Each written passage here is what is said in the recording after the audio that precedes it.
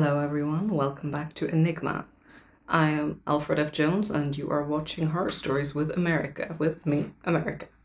Today we are going to read two kind of special stories because they were sent in by one of our subscribers, the Japanese Wolf. So thank you so much and enjoy the Japanese Wolf's stories. Story number 1, The Black Swan. I had been a ballet dancer for many years in Moscow, Russia. The life was a mixture of recitals and rehearsals. It was perfect. By day I worked at a dance shop selling tap shoes and leotards, and by night I was on stage. One day my shop had gotten a new shipment of point shoes. There was no record of the purchase, nor a return address, but there they were. Boxes of maybe 100 light pink shoes. We decided not to notify management and just put them in the back. One night I was free. My company had just finished our show of Swan Lake, and I worked that night till closing. My coworker and I were curious and decided to go in the back and explore the shoebox. I asked if I could take a pair, seeing as they were free, and she promised she wouldn't tell anyone. We closed up and headed out. I stopped by the ballet studio and was surprised to find the auditorium open. Curiosity got the best of me and I went inside. In Swan Lake, I played the White Swan and wanted to dance one of the solo pieces. I sat and laced up the shoes.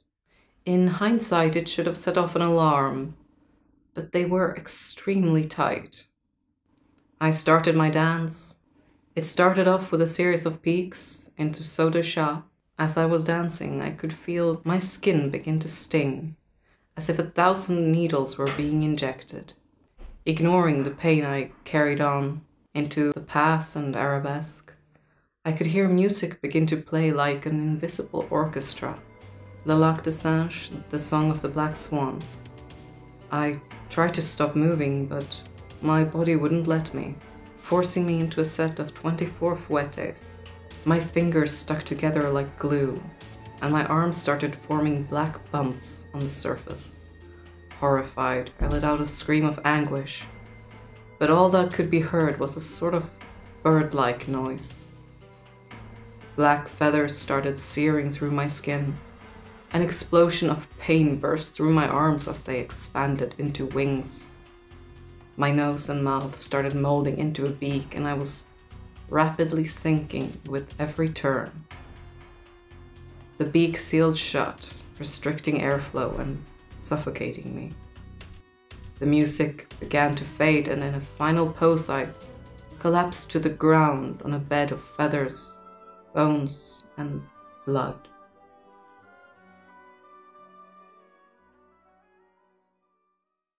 On to story number 2, The Demon Clown. I remember when I was 8, a traveling circus came to town. A faded red sign on the door read, "Marlowe the Magnificent and his traveling caravan of wonders. In London, 1 week only." My mum thought it was a good idea. It kept my older brother Michael out of trouble, and it was cheap. I had never been to a circus before.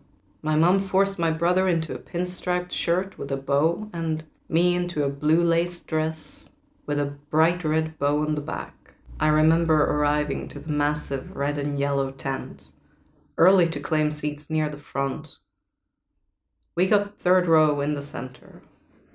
My mom handed my brother and I £10 to buy snacks while she saved our seats. As we left the tent, the smell of popcorn wafted through the air, and laughter and joy could be heard all around. As we approached the candy stand, a tall man with a chilling smile stood behind the counter. He outwardly seemed normal, except his teeth.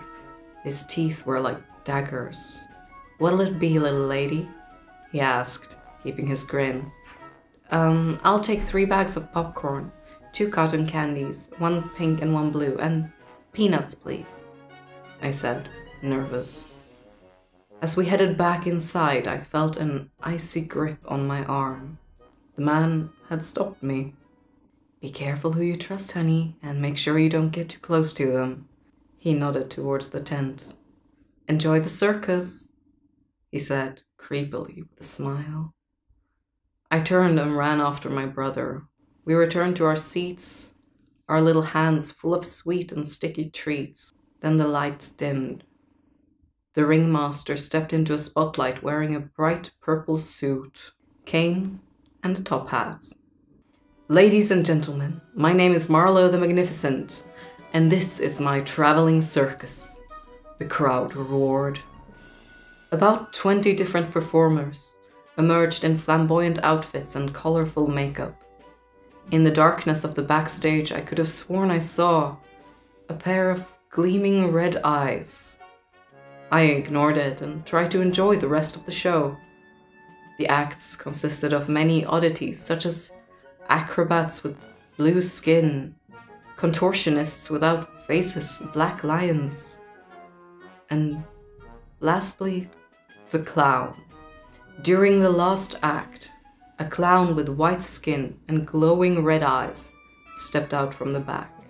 He first rode around on a unicycle, throwing dust everywhere, even at the audience. A few people laughed, and kids shrieked with joy as he rode past them. Then he danced around on a pole and did a couple flips and tricks. He took a bow and walked off. The spectators applauded. The ringmaster reappeared, and the audience cheered even louder. Thank you all for attending our show. I hope you enjoyed what we had to offer. I regret to inform you that visitation with our cast and actors backstage is strictly forbidden. We have already reserved backstage passes, and we are full tonight. But I hope you all return. Have a nice night. And with that, he bowed and walked off as well.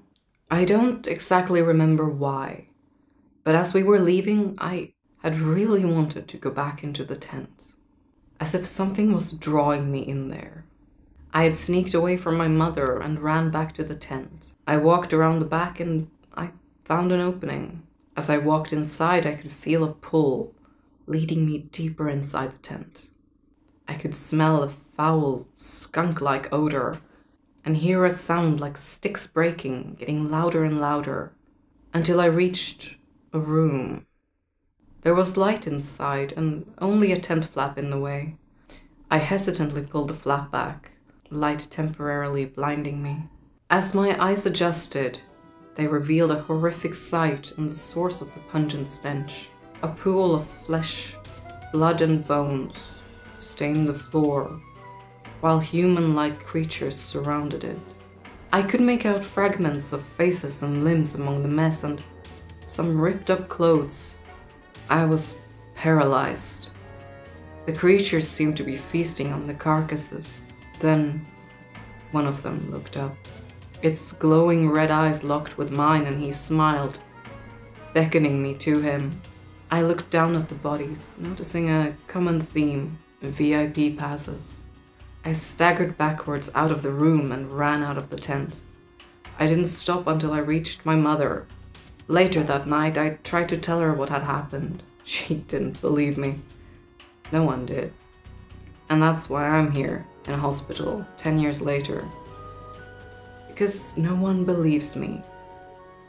They all call me crazy, but I see what they don't. That they're all clowns. But I'm the one who's laughing now.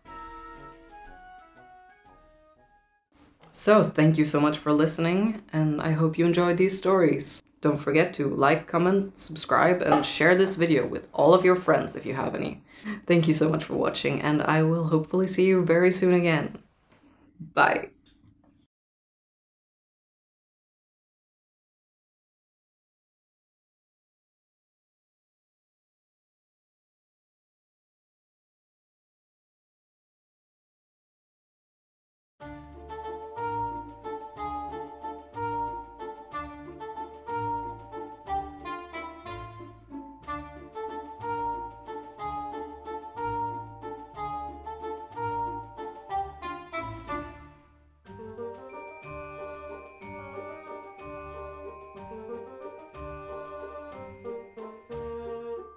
Le lac de Singe, Saint-Change.